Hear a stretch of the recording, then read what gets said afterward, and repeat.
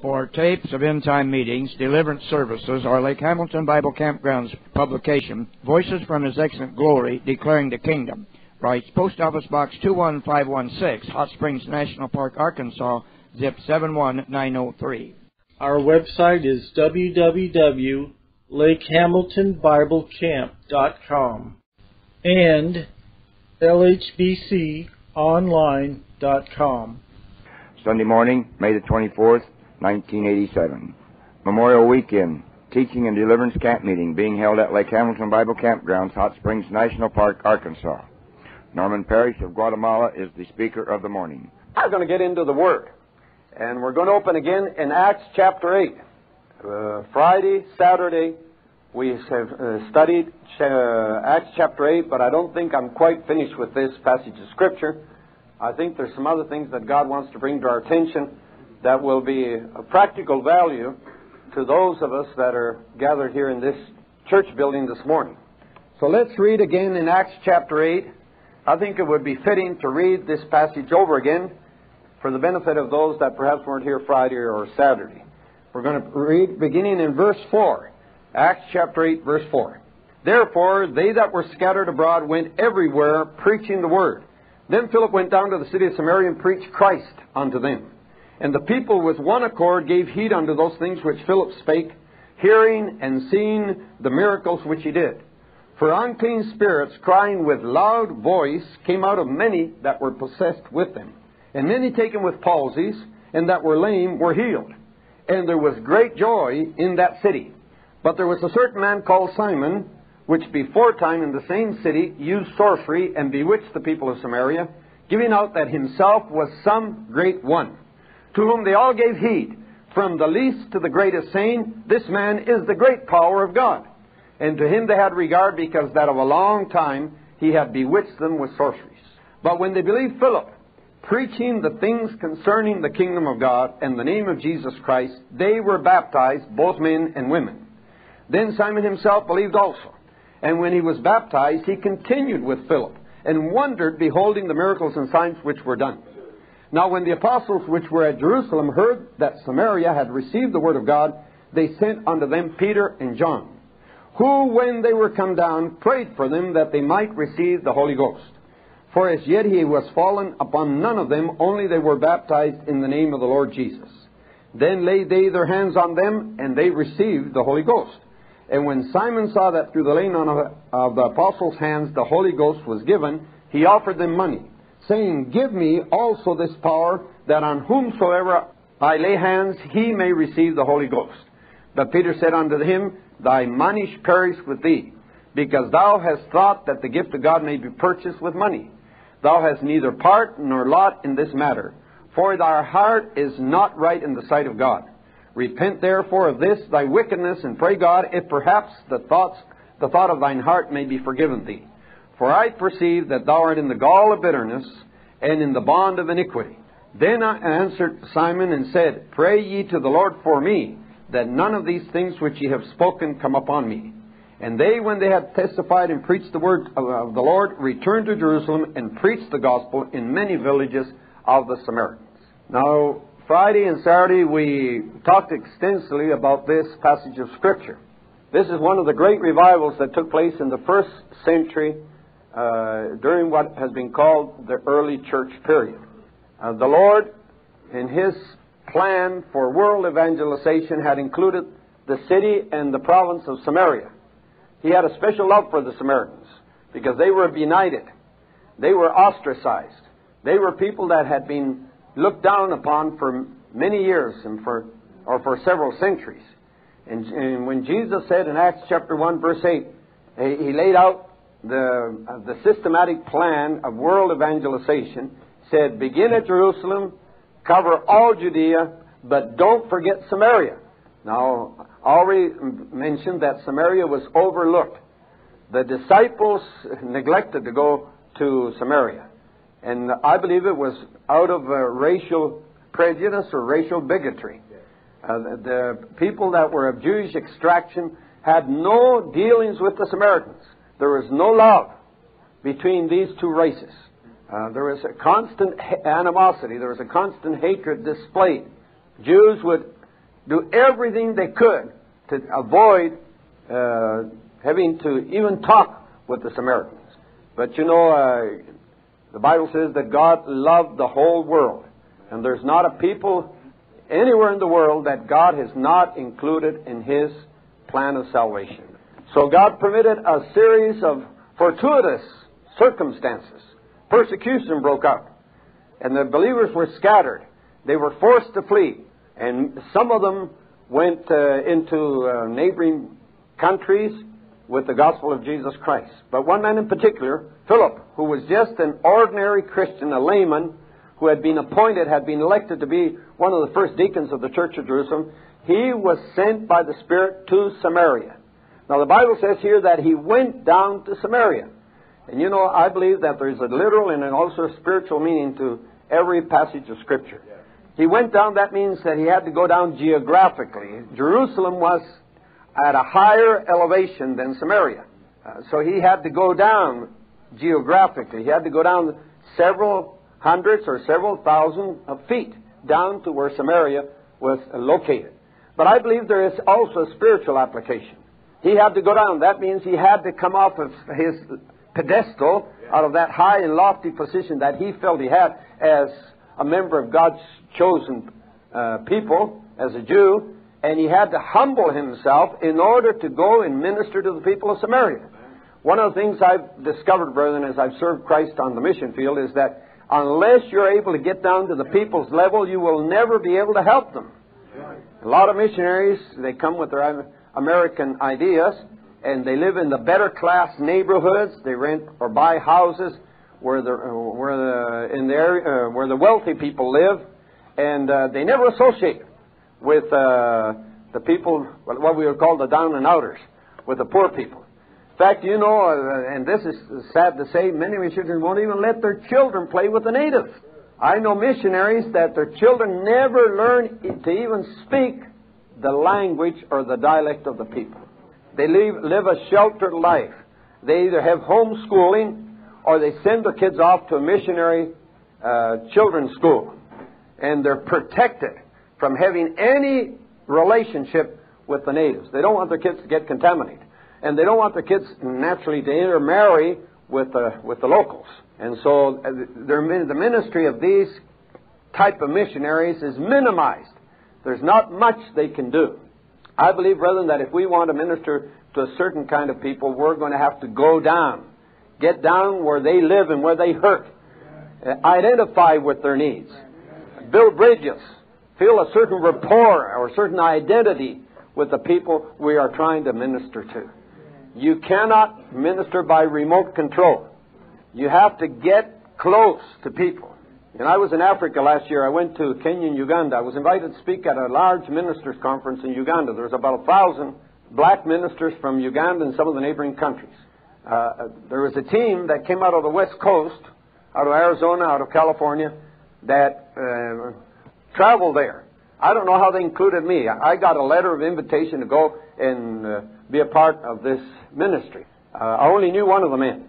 But when I got there, I discovered that these men tried to avoid any contact with the natives.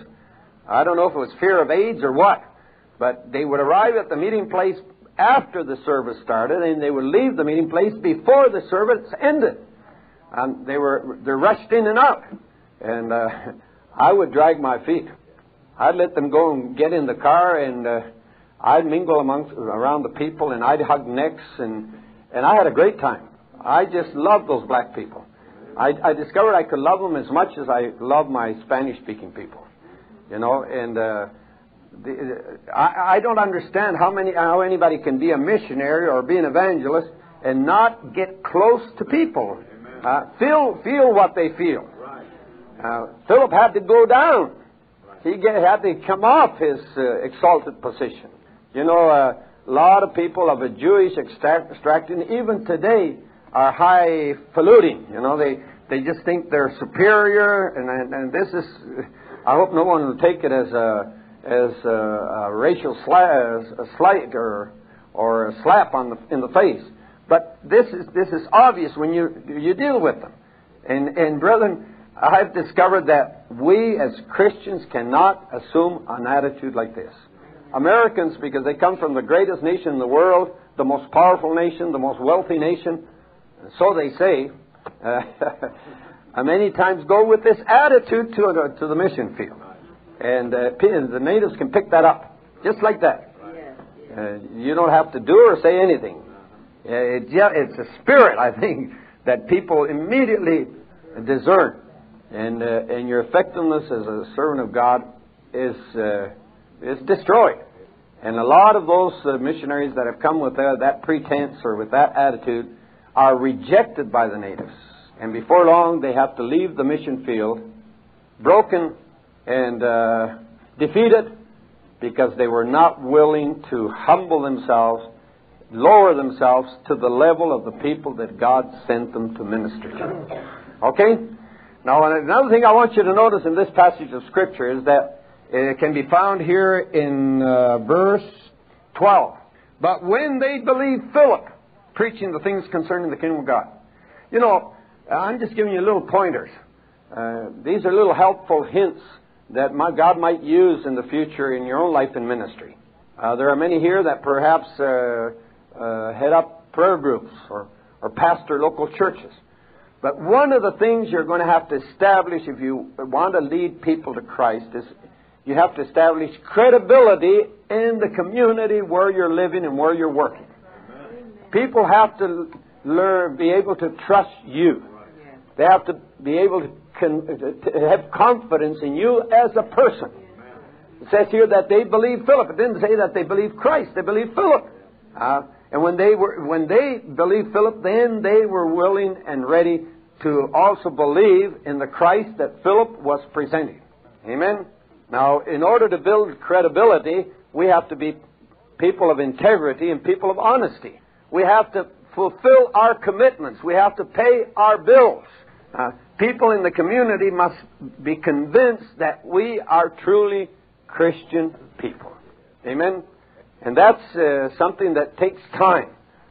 Credibility is only built up over a period of months and perhaps years.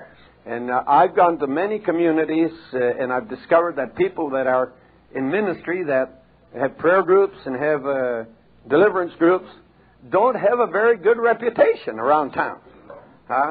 Perhaps they've been careless, they've been slack in doing some of the things that people normally expect of an honest person. We have to be good parents. We have to be good citizens before people will believe in us. If they don't believe in us, they won't believe the message that we're preaching, no matter how eloquent, no matter how beautiful it might be.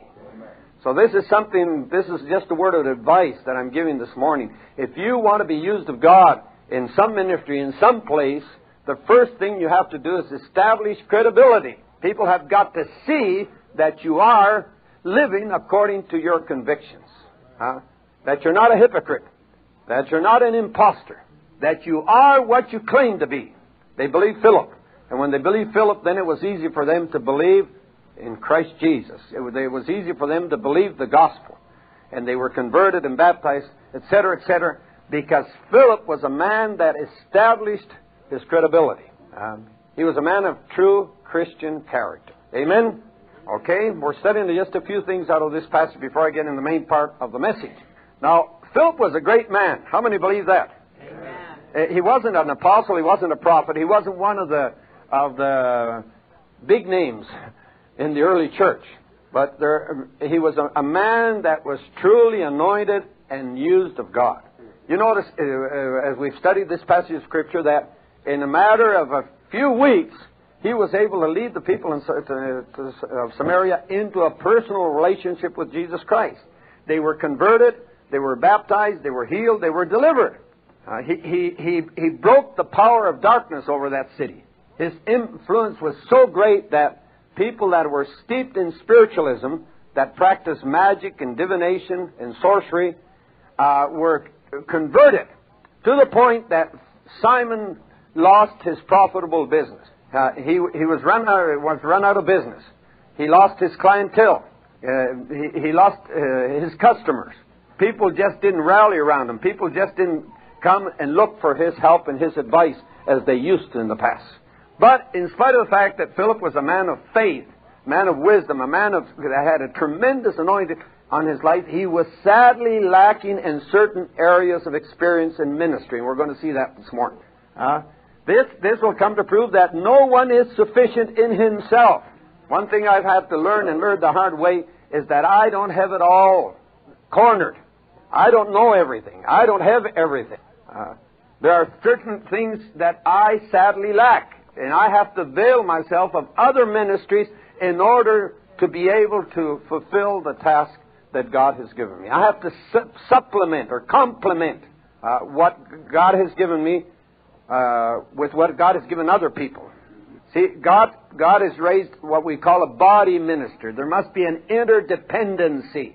I believe, brethren, that the day of the Lone Rangers is over. You know, there's a lot of people running around the country that are unsubmitted. They don't recognize any spiritual authority. And they're going here and going there, and they're causing more trouble and creating more strife than anything else. I believe Philip was a humble man that knew spiritual authority and respected spiritual authority. The Bible says here, just notice in chapter 8, in verse 14, it says, "Now when the apostles which were at Jerusalem heard that Samaria had received the word of God, they sent." Now, how did the apostles at Jerusalem hear that Samaria had received the word of God? Philip must have sent in a report. He must have sent someone to go and tell what God was doing in the city of Samaria, because he recognized the authority and the leadership of the apostles that were at Jerusalem. Now, there has been a great emphasis in the body of Christ on authority and submission, and probably it has been overworked. It's been abused. And we have seen this happen in this shepherding discipleship movement that lately, over the last year or so, has suffered some radical changes. But listen, brethren, I don't believe on unilateral submission. I believe in mutual submission. Let me illustrate this. On the mission field in the 9 countries where we work, I'm recognized as the spiritual leader. But I'm not a dictator and I'm not a despot. I have never tried to force my authority over any of the workers or any of the believers. I think spiritual authority flows smoothly. It doesn't have to be coerced. It doesn't have to be enforced. Spiritual authority is recognized. So, on an individual basis, I could truly say that the pastors, workers that are part of our ministry submit to me on an individual basis. But on a corporate basis, I submit to them. We have what we have called, in American terms, we have boards. In every country, we have organized the work according to New Testament principles. And the ministries that have proven themselves, the more mature ministries, the more experienced ministries, come together occasionally and they have 2-3 days fellowship and prayer, and then they discuss the needs and the problems of the work. They get down to business, if you want to use that term. Now, I go to every one of these countries and meet with the leaders, but when I go immediately, I submit to the local leadership. I do that here at Lake Hamilton. The moment I arrive in Lake Hamilton, I submit to Brother Glenn and the others that are in authority here. If someone comes and says, "Will you pray for me?" I first tell them that they've got to check it out with Brother Glenn and see if he agrees that I would minister to them in private. That happened yesterday. Also a brother that's a friend and a supporter of our ministry. And when he arrived, he said, "Brother Parish, I want you to baptize me while I'm here." And I said, "I cannot do that unless Brother Glenn agrees and authorizes." I said, "You go and talk with Brother Glenn." And so Brother Glenn has agreed and announced that I'm going to help with the baptisms this afternoon. Amen? Because I believe that we are called to submit to those that are in spiritual authority. And I tell you, there's such peace and there's such relief when you do this. See, that's the answer to rebellion. I'm not loose and fancy free. I'm not traveling over this country disengaged. Everywhere I go, I submit to the local ministry. And I do that on the mission field. When I go to Colombia, I submit to the local leaders. When I go to Honduras, I submit to the local leaders. Although they respect me and look to me as the spiritual leader over the work in in general. I'm recognized as general director or general overseer. Yet, individually, I submit. I go to a local church, maybe a little church in the jungles, little thatch roof building, dirt floors, might not even have any walls, might not even have any pews. There's just a couple handfuls of people that meet there. But the moment I arrive, I submit to that perhaps barefooted native pastor. He might not be able to speak even Spanish well. He's uneducated. He might not even know how to read or write. He might not even be able to sign his own name. There are cases like that on the mission field. But the moment I arrive, I say, brother, I'm here to help you. I'm here to do whatever you feel is best for to the best interest of this work. If he says, sit down, and I sit down, and I'll just listen and just rejoice in what others are doing. I don't think that when I come to one of our churches or one of our conventions that I have to be out in front, making a spectacle of myself. If I can come and sit and enjoy the presence and the blessing of God. Yeah, I believe in submission. I don't know if you do, but there's a lot of people in charismatic circles, in deliverance circles, in kingdom circles that don't believe in submission. They've got this attitude, just Jesus and me, I submit to God, but I don't recognize anybody in the flesh. Well, I believe in delegated authority. I believe that God delegates His authority to men that have proven themselves through the years. And it's my duty and my privilege to submit to them. And I believe that Philip was a man that had learned the lesson of submission, so that when God began to bless and began to move in Samaria, he sent a report into the apostles, and the apostles took certain measures that were beneficial to the work in Samaria. The apostles met and they elected Peter and John to go down to Samaria to minister the Holy Spirit to these new believers. Now, did you notice something there? Even Peter had learned to submit. Peter didn't boss the church bossed Peter. We've said that Peter was the first pope. Now, I don't say that, but the Catholic Church does. They say that Peter was the first pope. Now, if he was the first pope, he would not have to submit to anybody. He was not accountable to anybody. But here it says that when the apostles heard that Samaria had received the word of God, they met and they chose and they sent Peter and John so that they would go.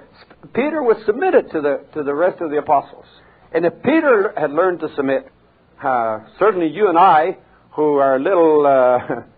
What would I call? Little nobodies, should learn to submit. Amen?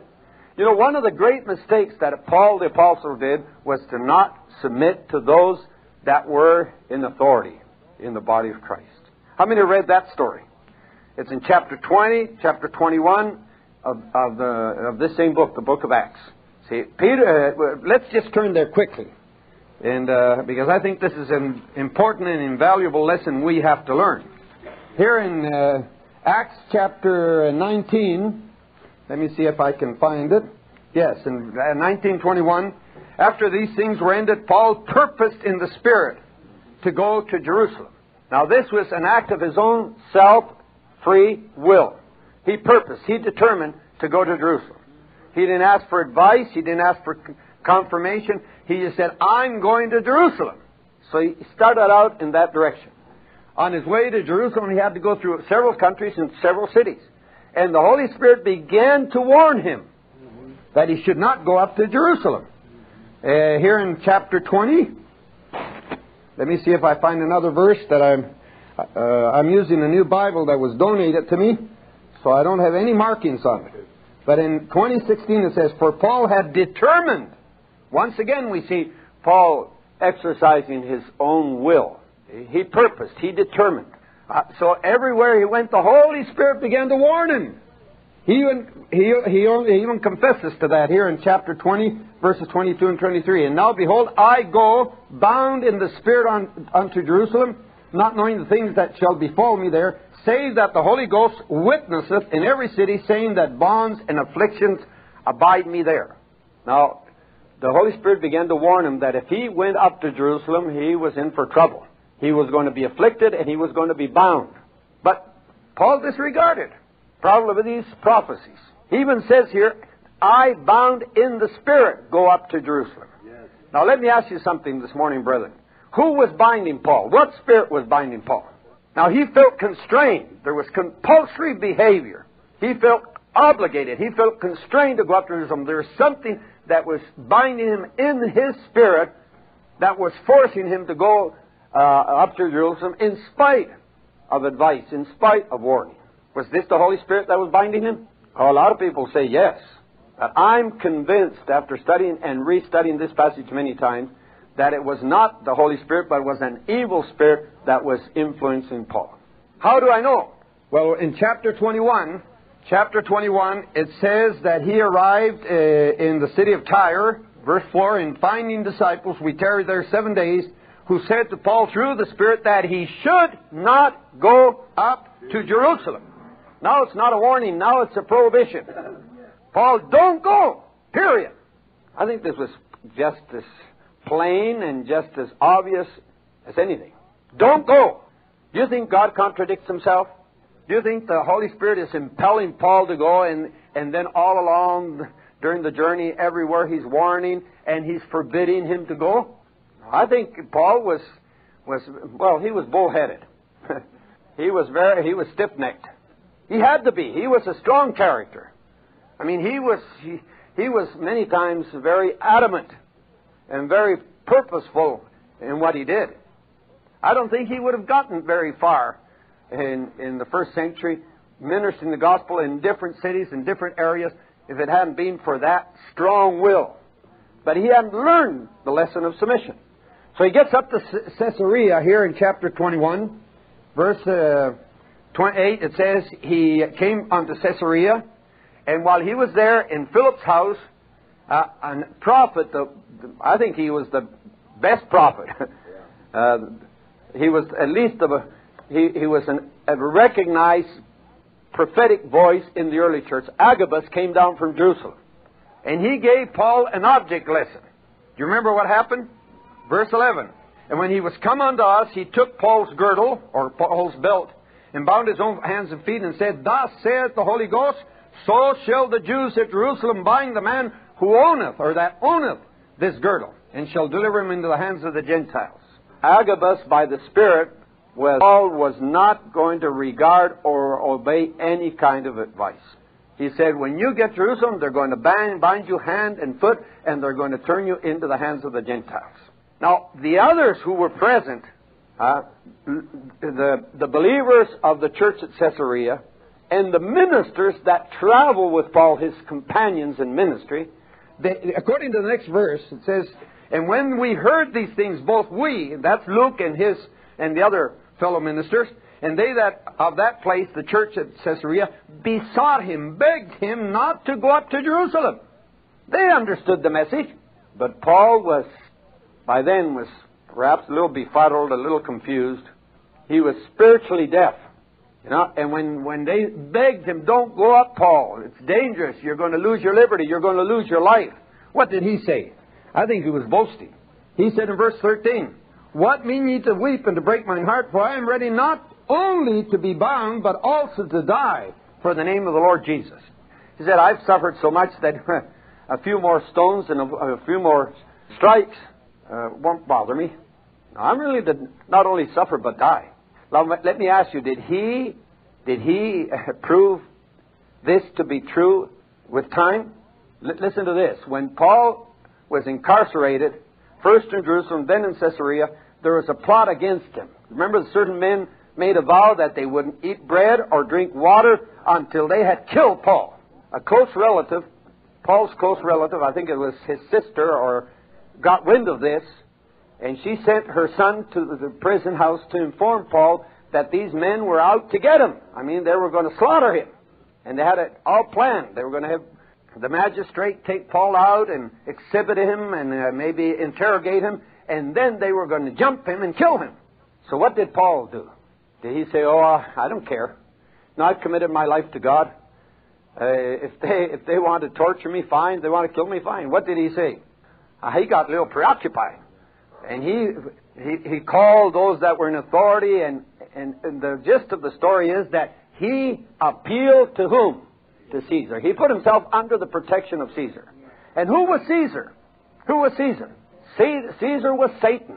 I have no doubt in saying that. Because all these ancient kings and all these ancient emperors were motivated by evil spirits. When you read about Pharaoh in Egypt, you'll find out if you study other passages of Scripture. Just let's go to Ezekiel chapter 29, verse 3. Speak and say, Thus saith the Lord God, Behold, I am against thee, Pharaoh, king of Egypt, the great dragon that lieth in the midst of his rivers. Who was Pharaoh? He was the embodiment of the great dragon. Who is the great dragon? Satan. And if you read about the king of Tyre and the prince of Tyre, you'll find that the prince was a man, but the king was a spirit that indwelt the man, that motivated the man. And I'm convinced, brethren, that the rulers, especially of these heathen nations, are demon-possessed. And there are evil spirits that are operating through them and that control them and influence them in all their decisions. And here Paul, perhaps out of fear, suddenly after a few weeks or months in jail, fear overtook him. And he said, I appealed to Caesar. He put himself under the protection of the Roman government. And we know what happened then. Had Paul learned to submit? He didn't know how to submit to the Holy Spirit. He didn't know how to submit to ministries on the par. Ministers like Agabus and like Philip. He didn't know how to submit to his fellow travelers or fellow companions in ministry. He didn't know how to submit to the local church. But listen to this. This might astonish some of you. When he got up to Jerusalem, according to chapter 21, he immediately went and met with the pastor of the church at Jerusalem. Who was he? James. He was the head elder. He was the pastor. And here you can see that in chapter 21, verse 18. And the day following, Paul went in with us unto James, and all the elders were present. Now you remember that James and these elders represented what has been called the Judaizers. It was the Jewish sector of the church at Jerusalem. They believed that Christians, Gentile Christians that converted to the gospel, should keep the Sabbath and should keep the law. James and these elders were Judaizers. And what did Paul do? These Judaizers got together and said, Now, Paul, you're in trouble. Everybody here knows what you've done. There are rumors around town that you've told the Gentile believers, the Jewish believers and even Gentile believers, to disregard the law, to break the Sabbath. And they said, you better do something to gain their favor, And you've got to cover up. And so they said, there's some men that have made a vow that they've shaved their head and they're going to the church, the temple, and they're going to offer sacrifices for their sins. And we would advise you to join them. And Paul did that. He went down to the temple of Jerusalem, made a vow, shaved his hair, and paid homage and offered sacrifice. What was he doing? He was reverting to what? Judaism. And Paul says in Galatians chapter 2, and in verse 18, For if I build again the things which I destroyed, I make myself a transgressor. Paul was building up the Jewish faith. By his example, he was inviting people to submit to rituals and to laws that he himself had declared during his public ministry that were have no longer applied to us as Christians. He was building up the things that he destroyed.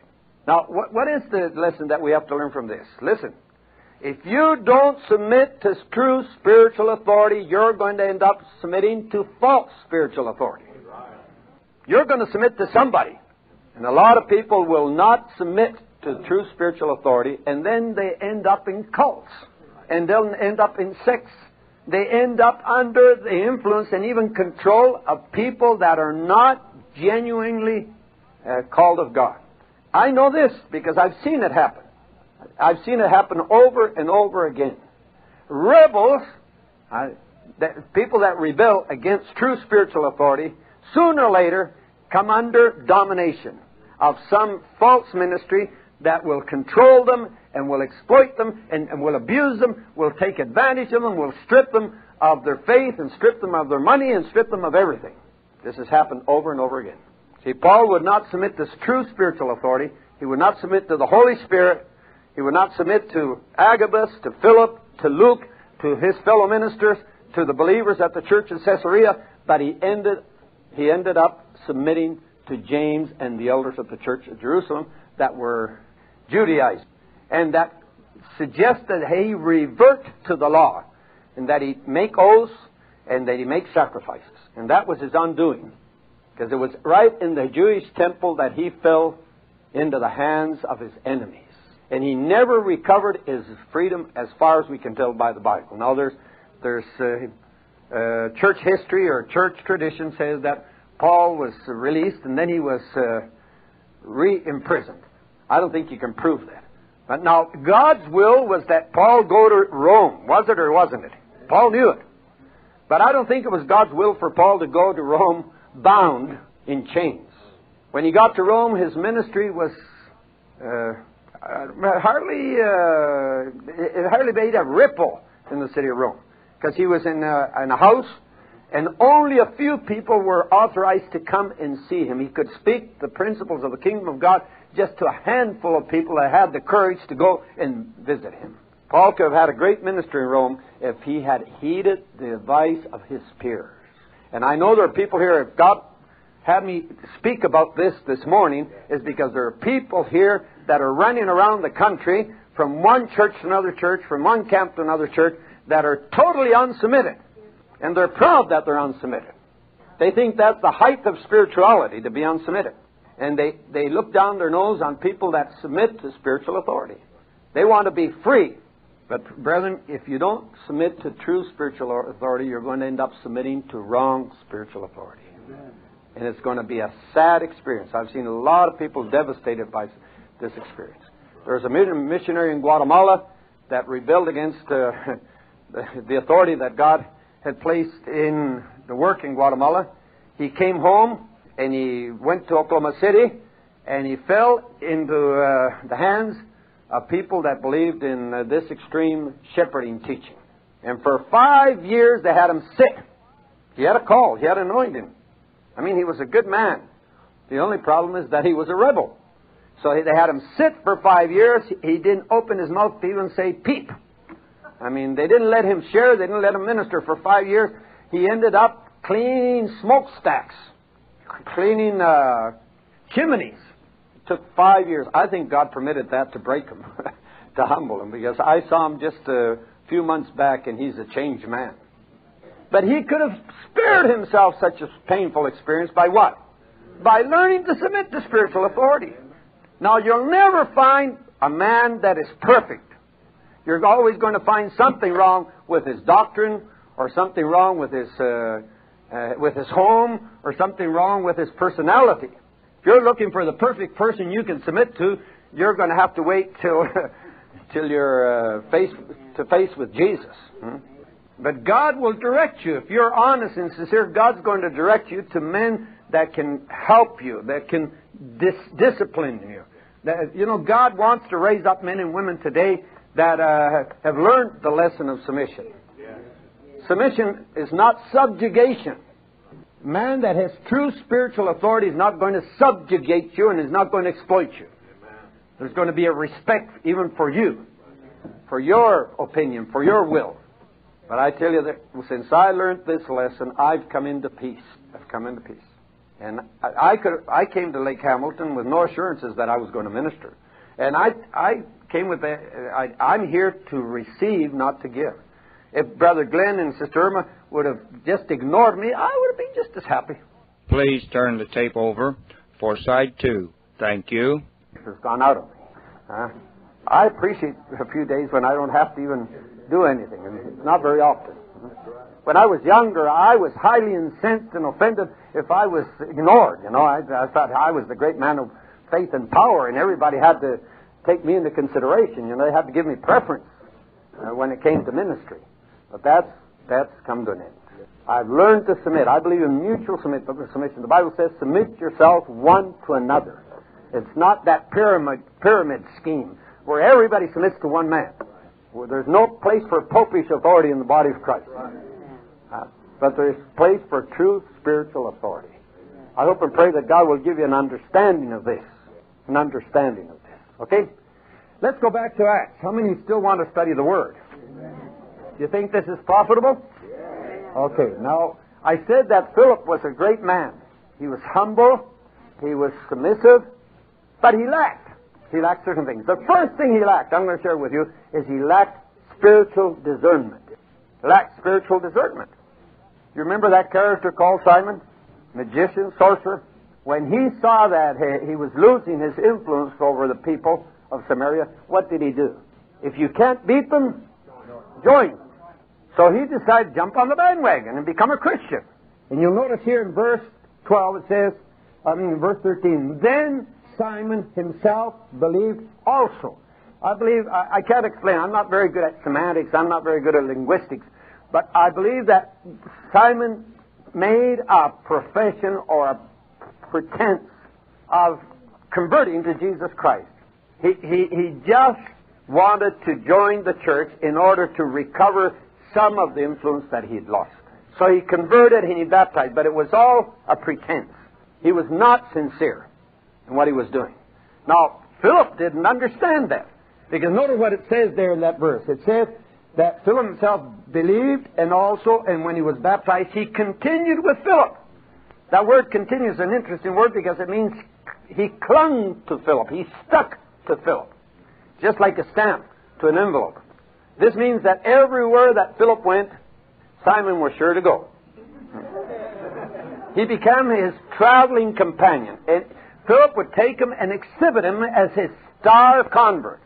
Why, Simon would have been on PTL and would have been on 700 Club, would have been on Trinity Broadcasting like that within a week after his conversion and baptism.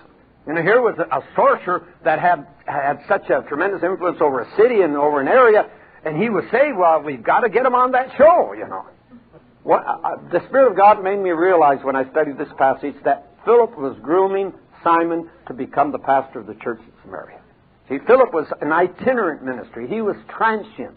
He was on his way through Samaria. And if you read the rest of the chapter, you will find that soon after these events, the Spirit of the Lord, the angel of the Lord, told Philip to get out of Samaria and go down to the desert, go down to the wilderness.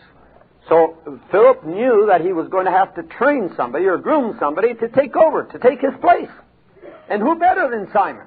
He see, I'm here to receive, not to give. If Brother Glenn and Sister Irma would have just ignored me, I would have been just as happy. If they hadn't given me an opportunity to give a report or preach a message, I would have stayed as long as I planned to stay. Huh? All that hassle of wanting to minister has gone out of me. Huh? I appreciate a few days when I don't have to even do anything, and it's not very often. When I was younger, I was highly incensed and offended if I was ignored. You know, I thought I was the great man of faith and power, and everybody had to take me into consideration. You know, they had to give me preference when it came to ministry. But that's come to an end. I've learned to submit. I believe in mutual submission. The Bible says, submit yourselves one to another. It's not that pyramid scheme where everybody submits to one man. Where there's no place for popish authority in the body of Christ. But there's place for true spiritual authority. I hope and pray that God will give you an understanding of this. An understanding of this. Okay? Let's go back to Acts. How many still want to study the Word? Do you think this is profitable? Okay, now, I said that Philip was a great man. He was humble, he was submissive, but he lacked. He lacked certain things. The first thing he lacked, I'm going to share with you, is he lacked spiritual discernment. He lacked spiritual discernment. You remember that character called Simon? Magician, sorcerer? When he saw that he was losing his influence over the people of Samaria, what did he do? If you can't beat them, join them. So he decided to jump on the bandwagon and become a Christian. And you'll notice here in verse 12 it says, verse 13, then Simon himself believed also. I can't explain. I'm not very good at semantics. I'm not very good at linguistics. But I believe that Simon made a profession or a pretense of converting to Jesus Christ. I don't think he ever became a Christian. He just wanted to join the church in order to recover some of the influence that he'd lost. So he converted and he baptized, but it was all a pretense. He was not sincere in what he was doing. Now, Philip didn't understand that. Because notice what it says there in that verse. It says that Philip himself believed, and when he was baptized, he continued with Philip. That word continue is an interesting word because it means he clung to Philip. He stuck to Philip, just like a stamp to an envelope. This means that everywhere that Philip went, Simon was sure to go. He became his traveling companion. And Philip would take him and exhibit him as his star convert. Why, Simon would have been on PTL and would have been on 700 Club, would have been on Trinity Broadcasting like that within a week after his conversion and baptism. You know, here was a sorcerer that had such a tremendous influence over a city and over an area, and he would say, well, we've got to get him on that show, you know. The Spirit of God made me realize when I studied this passage that Philip was grooming Simon to become the pastor of the church at Samaria.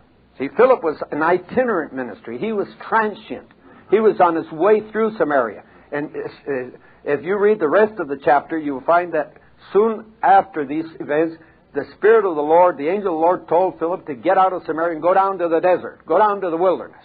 So Philip knew that he was going to have to train somebody or groom somebody to take over, to take his place.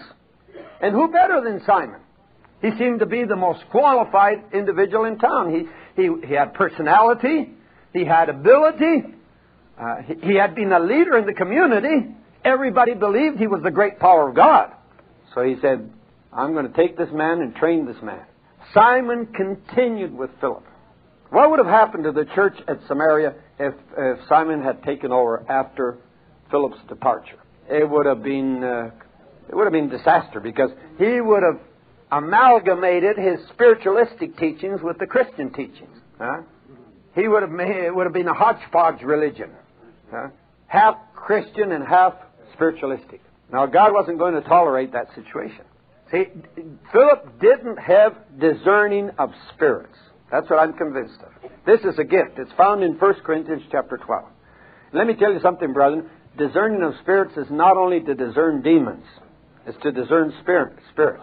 There's three kinds of spirits. There are human spirits, evil spirits, and divine spirits. You might be surprised that I say divine spirits.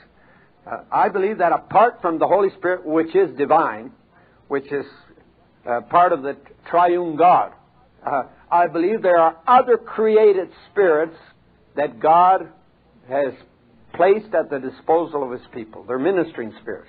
Not only angels and archangels, not only cherub and seraphim. I believe there's another category of spirits that are called just spirits of God. How many have read about the 7 spirits of God that are before the throne?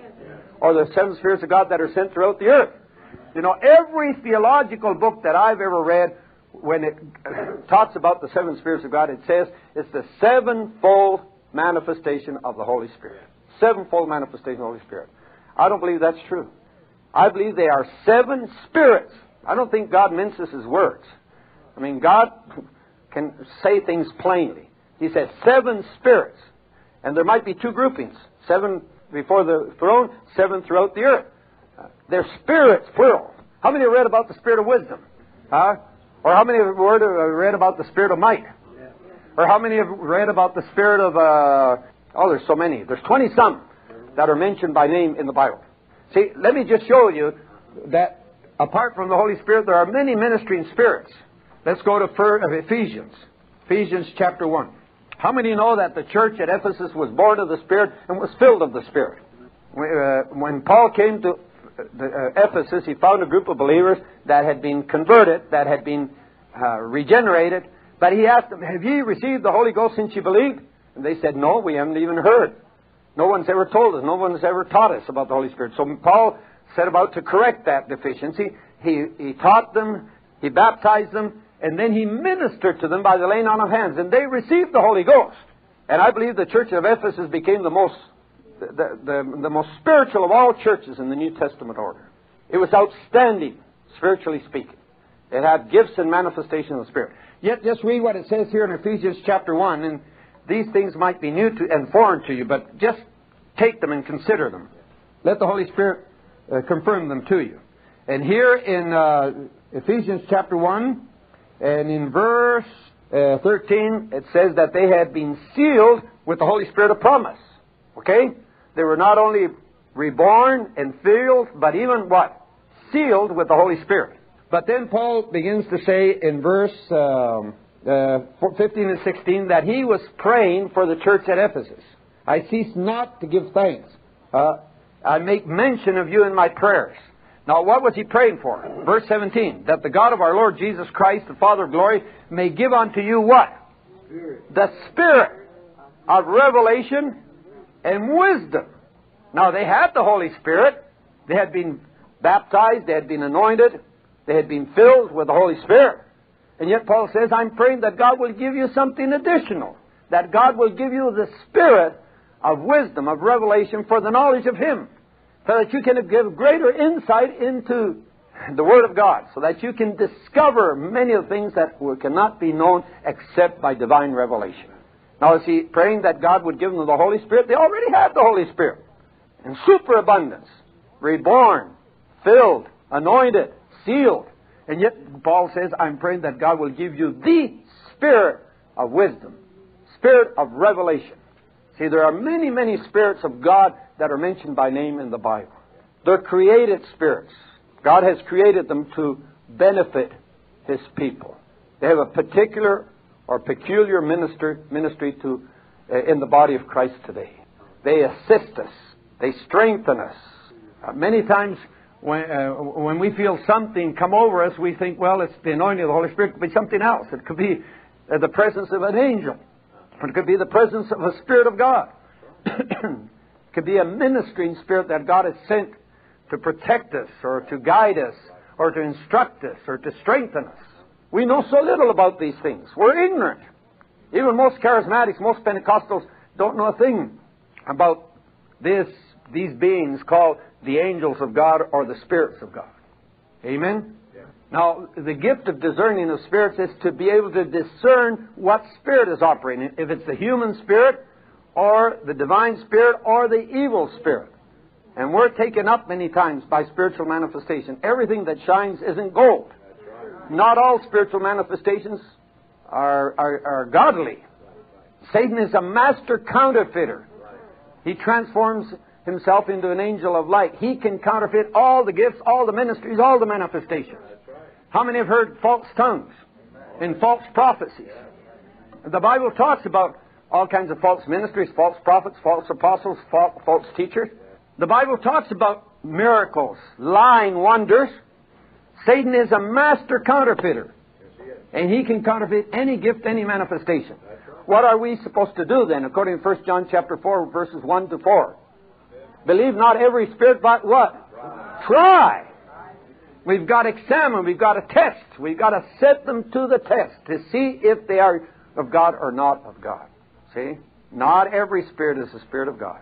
There are many other created beings that we need to discern.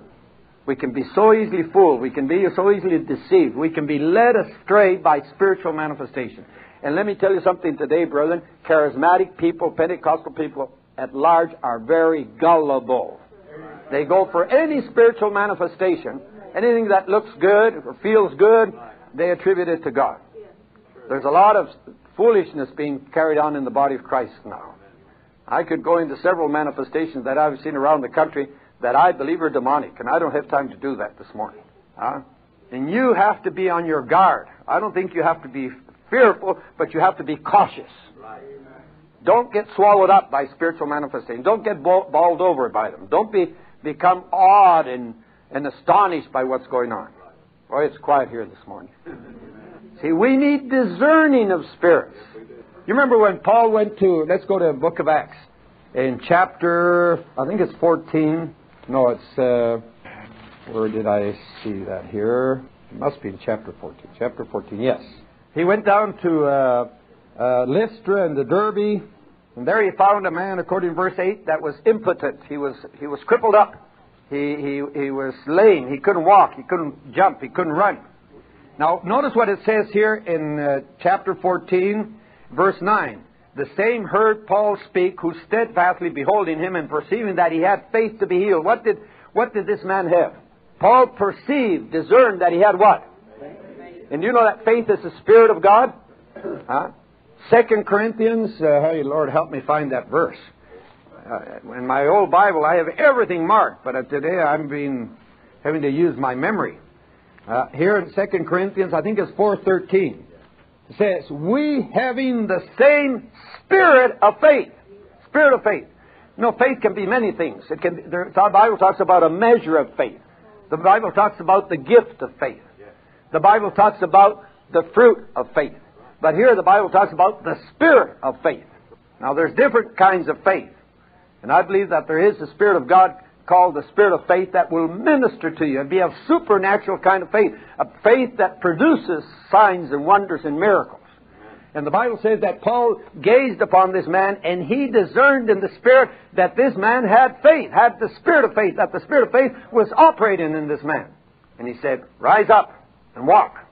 And like that, the man reacted to the voice and to the Spirit. And the man walked, and this turned the town upside down. Everybody went into a frenzy. They wanted to worship Paul and Barnabas. They wanted to celebrate a heathen feast in their honor. Now, what did Paul have? He had discerning of spirits. He had discerning of spirits.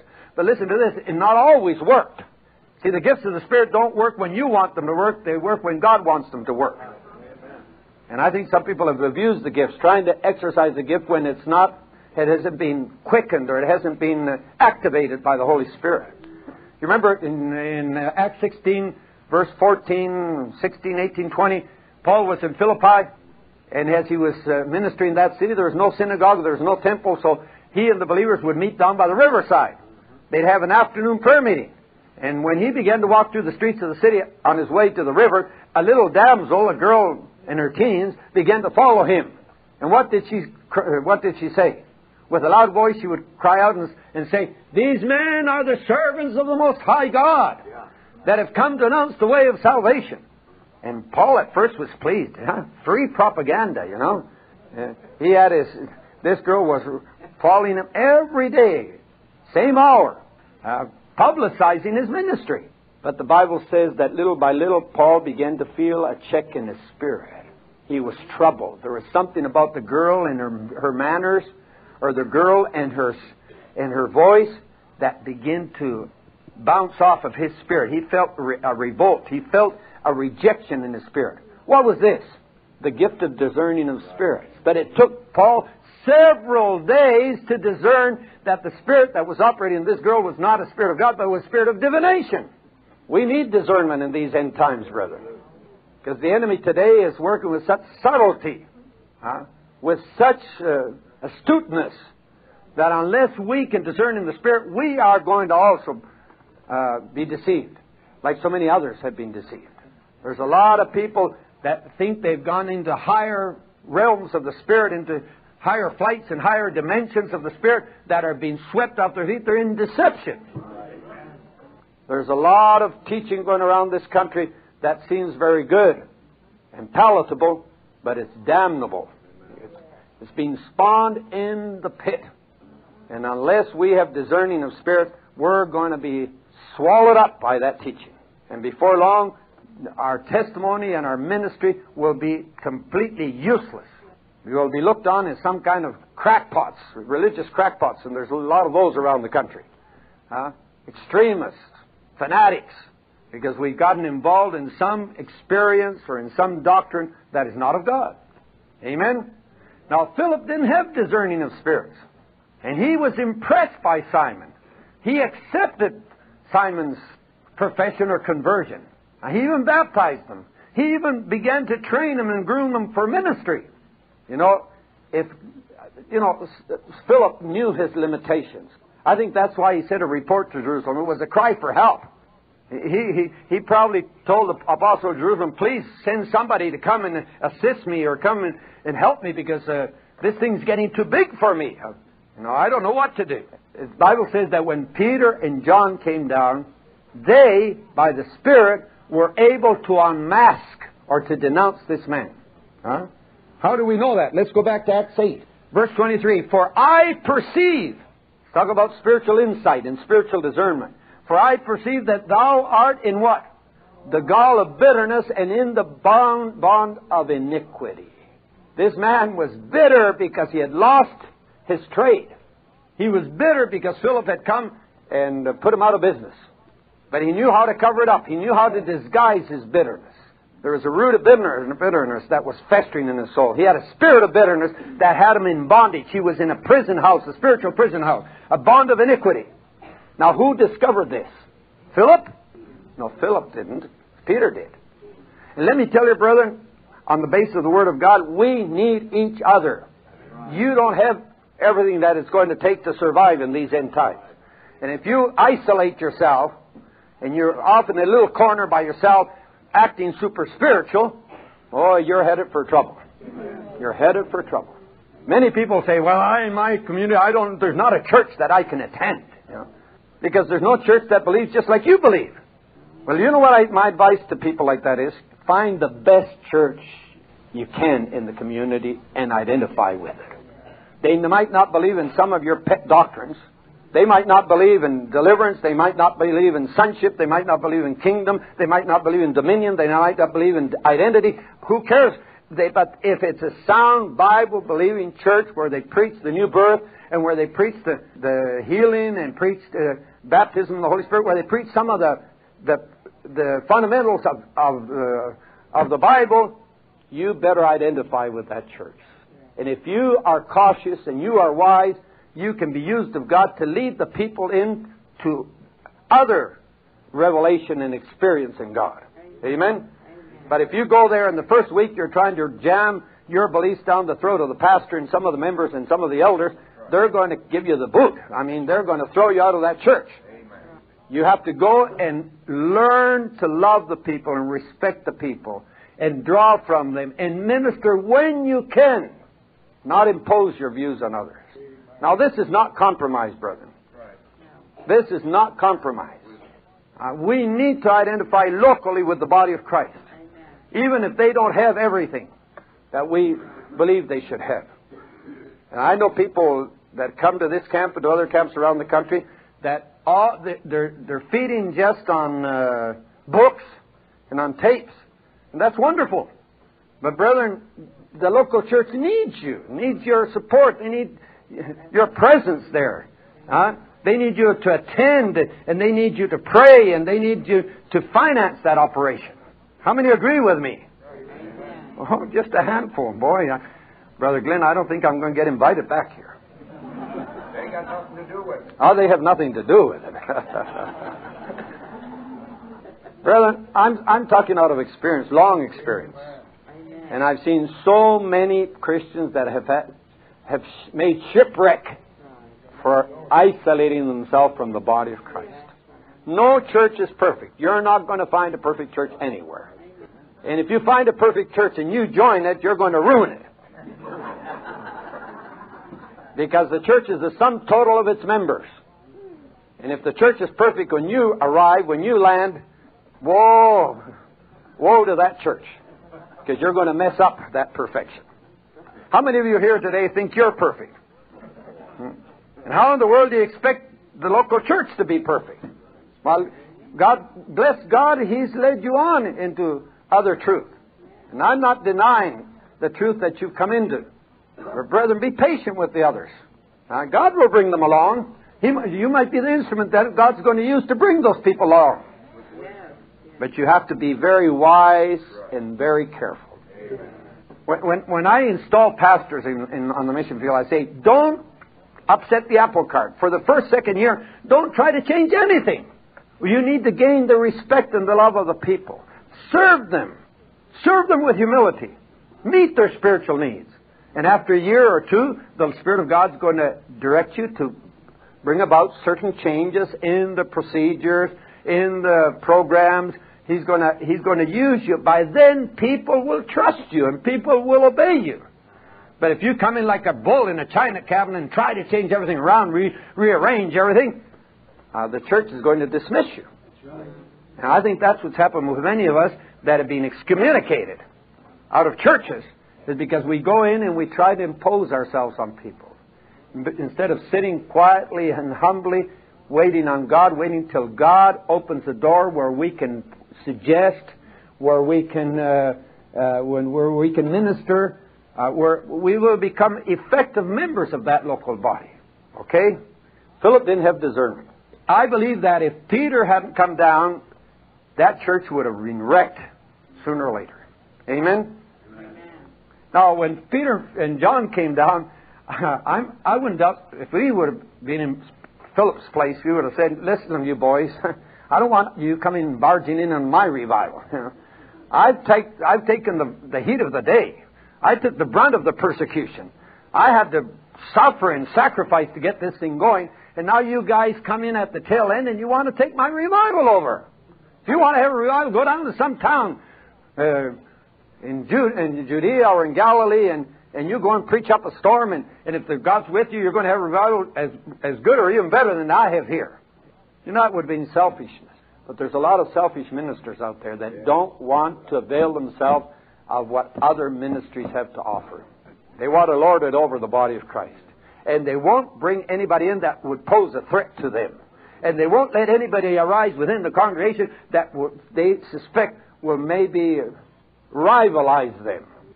Oh, Philip was humble. I think he rejoiced when Peter and John arrived. And he let these men who were apostles take the initiative. And it was Peter that denounced Simon and said, thy money perish with thee. What Peter was saying, you're a lost man. You're damned. You're on your way to perdition. You're on your way to destruction. You have never repented. You have never changed your life and never changed your beliefs. Thy money perish with thee. Now, the second thing that Philip was lacking was spiritual authority. Not only spiritual discernment, but spiritual authority. You know, spiritual authority operates in different ways. But I just want you to read here with me in Acts chapter 8, verse 17. Then laid they their hands on them, and they received the Holy Ghost. And when Simon saw that through the laying on of the apostles' hands, the Holy Ghost was given, he offered them money, saying, give me also this power. Now, the word power there is not the word, and I pronounce it dunamis, but a brother yesterday corrected me and said it was something like thenamin or something like that. I'm not a linguist, so forgive me. It's not the word dunamis, it's the word exousia. It's not talking about a dynamic power, it's talking about a legal power. It's the word authority. It's legal authority. It's the power of eternity. It's a legal right that is being conferred to you to represent an individual or to represent a company. For example, when I left Guatemala, I had the week before I had a very serious accident in El Salvador. Some of you received the letter that I sent through the mail describing this accident. And my car, the van that I used, was in hock. The police had kept the car, and I knew that I'd be away 4 or 5 weeks, so I went to a lawyer, made a power of attorney, signed over to my son the right to represent me in this case and in other cases. This power of attorney had to be taken to the general attorney. It had to be taken to the secretary of foreign relations. It had to be notarized several times before it was accepted by the courts in El Salvador. My son, with that document, went to El Salvador and got the car back. Because he went representing me. He was acting on my advice. He was acting with my authority. So actually, the courts in El Salvador recognized him as my personal and legal representative. And this is the meaning of the word power here. It's the power of attorney. See, Philip had led the people into salvation, into water baptism, into deliverance, into healing, but not one single person in Samaria had received the baptism of the Holy Spirit. Why? Probably he didn't have the knowledge or the courage to minister the baptism of the Holy Spirit to the people. No, we all have ministries. I know some people that are excellent in leading people into deliverance that don't know how to minister the Holy Spirit after people have been delivered. They have to call on somebody else, come and pray with me so that this person can be filled and anointed with the Holy Spirit. See? Now, what would have happened if Philip had not permitted Peter and John to come down and minister? The spiritual growth of the church at Samaria would have been stunted. They were saved, baptized, healed, delivered, but they would have never had the infilling of the Holy Spirit upon their lives. They would have been powerless. They wouldn't have been equipped for ministry. They wouldn't have been equipped for testimony. They wouldn't have had that supernatural endowment of spiritual power that would have made them victorious and effective in Christian ministry. Amen? What did they lack? What did Philip lack? Authority to minister the Holy Spirit. Let me tell you, brethren, God has given to us different gifts severally as He wills. And let me once again state the fact that none of us have it all cornered. You have certain abilities, I have certain abilities. You have certain gifts, I have certain gifts. But we must supplement each other. We need each other. One of the reasons why our ministry in Latin America has grown is because we have availed ourselves of other ministries. God sends other ministries through Guatemala and through the other countries. And they might be from a different denominational background than ours. They might be even not agree with us entirely in certain doctrinal issues. But I see the signs of the anointing. I discern that they are true men and women of God. And we give them an opportunity to share and give them an opportunity to minister. And I tell you, brethren, they've been an immense blessing to our work. Because they have led our people into areas of worship and ministry and warfare that probably we would have never been able to. We are all limited. How many recognize your limitations? The only one that's not limited is God. Huh? We are straitened within ourselves. Only God has all the ingredients we need for successful ministry. But He doesn't give these ingredients to one man. Because that man would become infallible. He would get to the place where he would feel that he doesn't need anybody else, that he can do it all. That's the mistake many pastors have made right here in America. They become dictators. And they won't let anybody rise up and share and minister because they feel threatened by it. And the church stays in a babyhood state.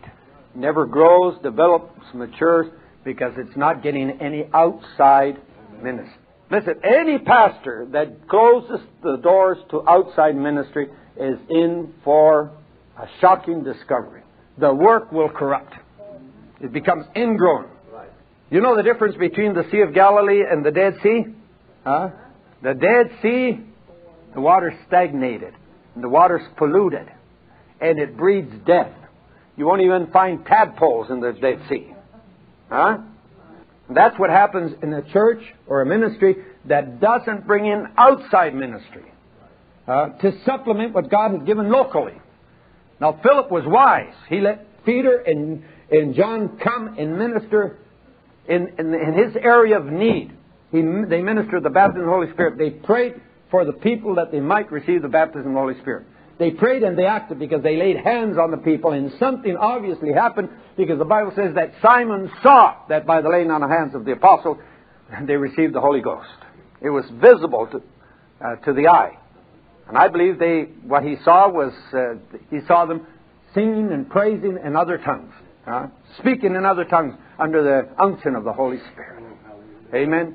See, brethren, what the lesson that God wants to bring us today is that we should not stand alone. Amen. We're coming into a very dangerous period in history, what has been called the end times. And you know what the devil is doing today is trying to build, not bridges, but wedges amongst God's people. I mean, I'm frightened when I see deliverance people can't get along with each other. Sonship people can't get along with each other. When I travel around this country, people just badmouth other ministries. We don't see the abilities, we see the defects of other ministries. You know, I'm in a very difficult position as a missionary because as a missionary I go to any church that invites me to come and share. I'm in denominational, non-denominational churches. I get into fundamental churches, into holiness churches, into Pentecostal churches, into charismatic churches, sonship churches, deliverance churches, New Testament order churches, all kinds, all shapes. But you know what happens? If you go and minister in that man's church, forget me. Forget about ministering in my church. And they put me on the spot. And I've had to make choices. And I don't like to have to make choices sometimes. They say, if you associate with people that believe such and such doctrine, you're finished with us. You know, let me give you one word of advice. Our fellowship is not around a doctrine, it's around a person called Jesus Christ. Doctrines divide. Christ unites. I think we can fellowship around Jesus in spite of our doctrinal differences. If we agree on the fundamentals, if we agree on the essentials, that should be enough. Old Count Zinzendorf, the founder of the Moravian Church, had a saying, and perhaps that's the only thing I can remember about the man. He said, in things essential, unity. In things non-essential, liberty. But in all things, charity. If we can agree on things that are essential, and we can fellowship around the person of Jesus Christ, let's have a spirit of tolerance and a spirit of meekness towards other people that disagree with us. Over and above everything else, let's love each other. Let's love the brethren, and let's try to honor the brethren. Let's try to promote the brethren. And let's not tear them down and rip them apart, and let's not stamp upon them. Let's not join the enemy in destroying other people's reputations, other people's ministries. Amen? We should have I admire Philip. You know, I chose to minister on Acts 8 purposely, because we hear a lot about Peter. We hear a lot about Paul. But how many times we ignore other New Testament characters that have so much to teach us? This man is one of my favorite New Testament personages because he has such admirable qualities. He knew how to respect, he knew how to obey, he knew how to honor other ministries. And I believe that this is the will of God for us today. God wants us to learn that other people have much to share and much to teach. We don't have to be swallowed, how do you say it, line, hook, and sinker. We can examine, we can evaluate.